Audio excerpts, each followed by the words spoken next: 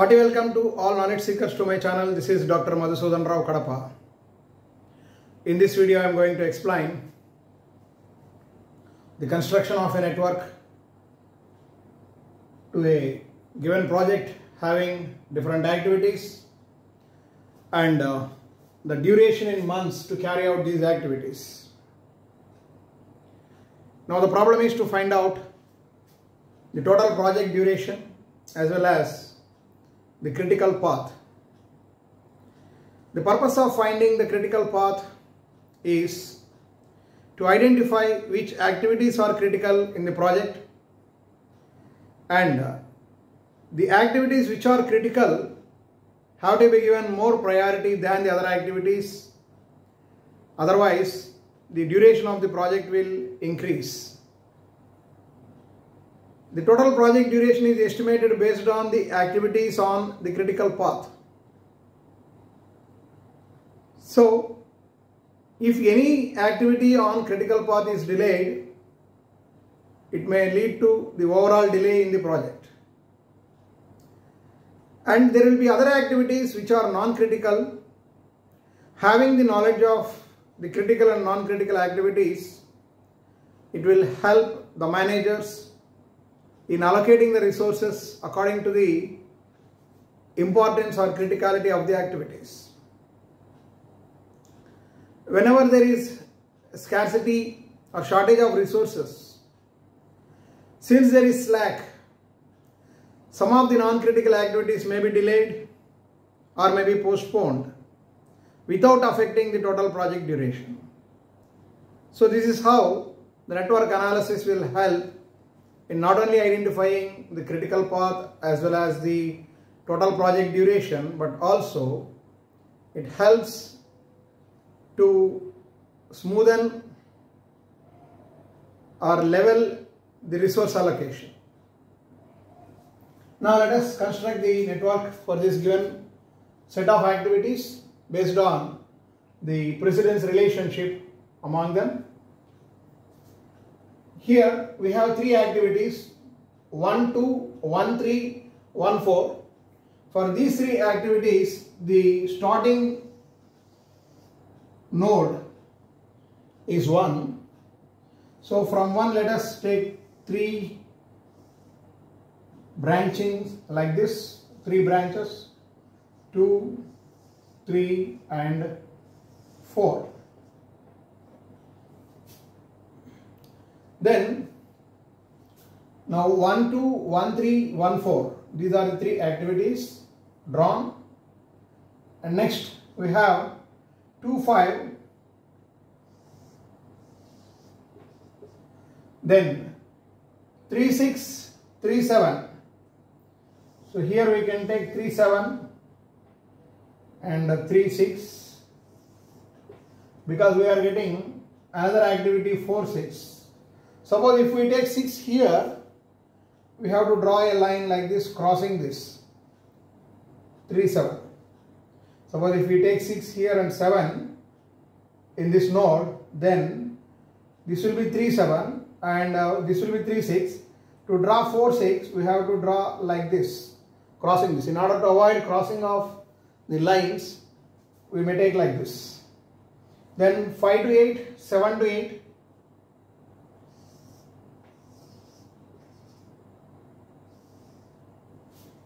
6, 9, 8, 9.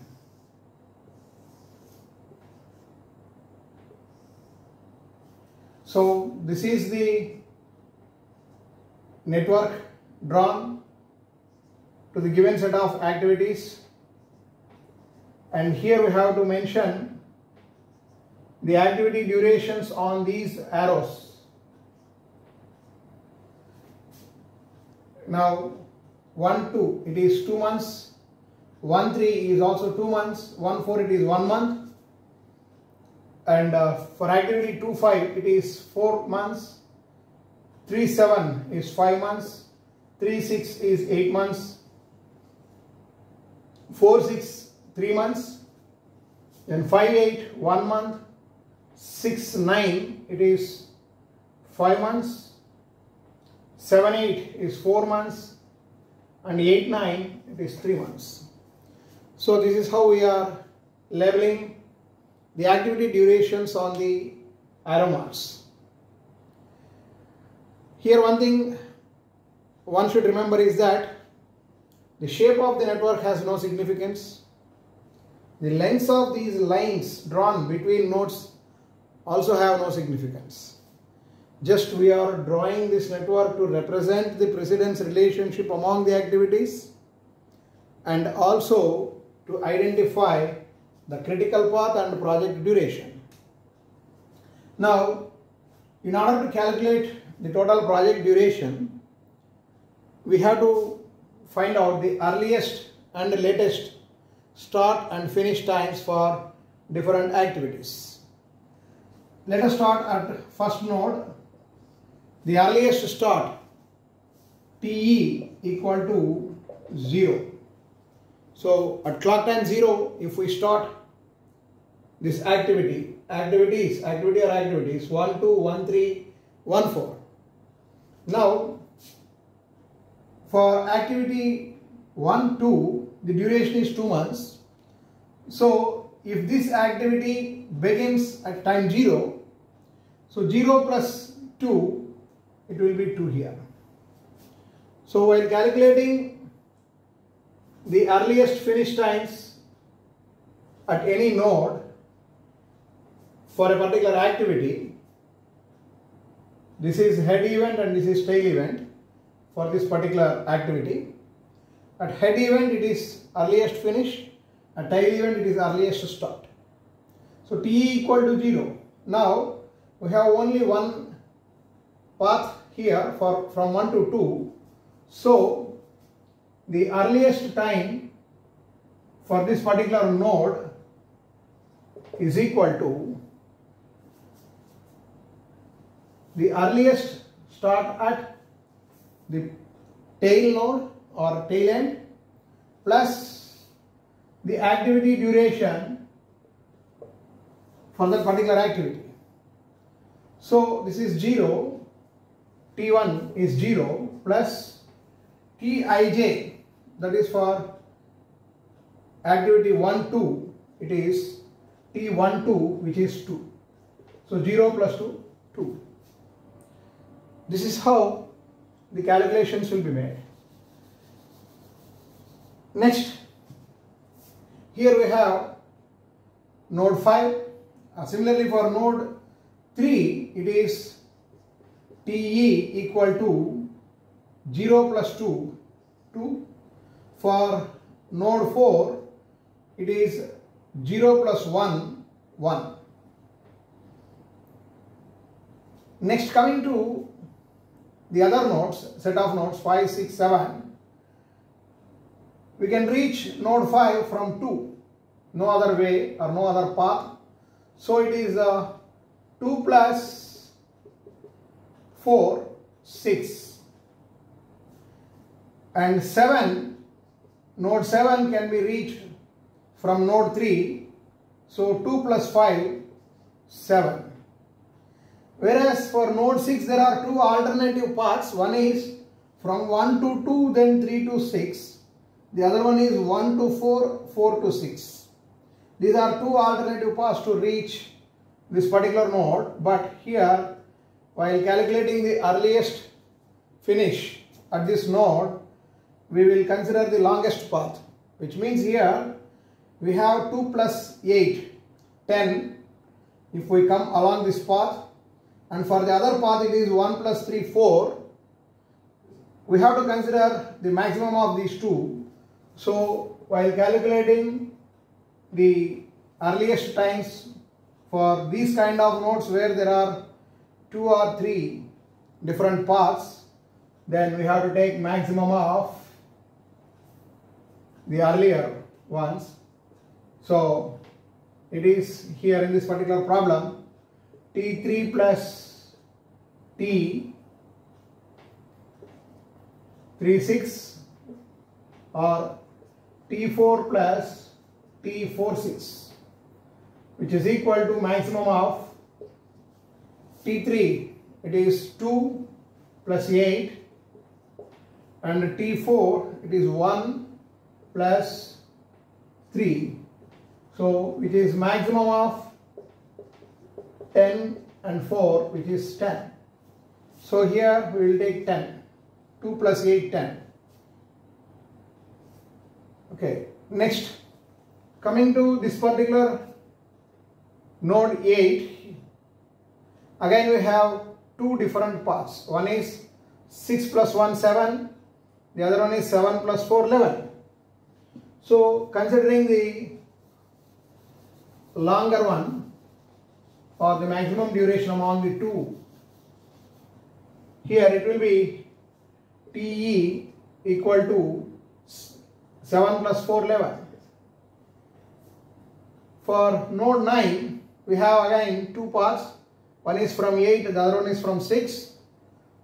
Considering the longer one, the earliest finish of this particular, to reach this particular node will be 10 plus 5, 15. Now the total project duration is the earliest finish at the last node, which is 15, which means that the total project duration is 15 weeks. So total project duration is equal to 15 months. Since the durations are in months, it is 15 months. Now coming to the critical path. Now we have to move in backwards from last node to the first node to find out the latest time in which a particular event can be reached, or an activity can be started or finished. Now TE equal to TL for the last event in order to avoid delay in the project duration. So TE equal to 15, so TL is also 15. Now moving backwards, here for this particular node it is 15 minus 5, because we have to deduct the duration of this particular activity in order to arrive at the finish at this particular node. So it is TL equal to 10 for this particular node. And coming to this node, TL equal to 15 minus 3, it is 12. Then coming to the other nodes, here 12 minus 4, it is 8 for this particular node, and 12 minus 1, it is 11 at this node. And then here we have 10. 10 minus 8, it is 2. Or if we come along this path, it is 8 minus 5, 3.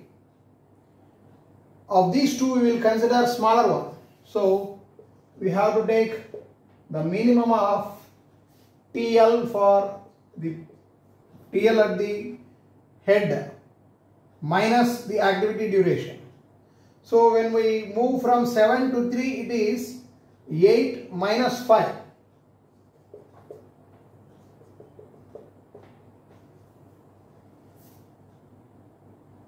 When we move from 6 to 3, it is 10 minus 8. Among these two, this is 3 and this is 2. So minimum is 2, which corresponds to this path, 6 to 3. So we will take 2 here. And for this particular node, TL equal to 10 minus 3, it is 7. Now, for this particular node 2, it is 11 minus 4, 7. And for this particular node 0, TL equal to, here we have again 3 different paths, from 2 to 1 or 3 to 1 or 4 to 1. If you consider 4 to 1, it is 7 minus 1, 6. If you consider 3 to 1, it is 2 minus 2, 0. If you consider 2 to 1, it is 7 minus 2, 5. We have to consider the minimum among these 3, which is equal to 0. So if you observe, the earliest and the latest times at different nodes, you can find out that at some nodes both are one and the same.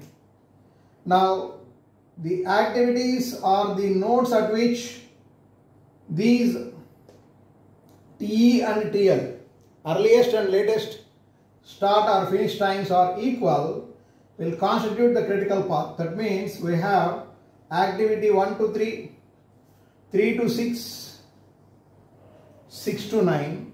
So these are the activities for which there is no slack, which means that these activities have to be carried out in time in order to avoid delay in the total project duration. Now the critical path